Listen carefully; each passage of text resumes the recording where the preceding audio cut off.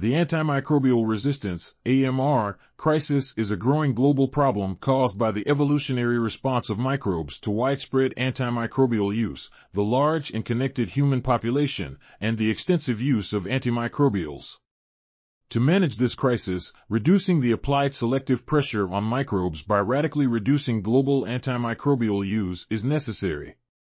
In addition to current measures, a comprehensive education program is required to change the public paradigm of antimicrobial usage from first-line treatment to last resort when all other options have failed. This article was authored by Carolyn Anne Michael, Dale eDominey-Howes, and Maurizio eLabbate. We are RTCLTV, links in the description below.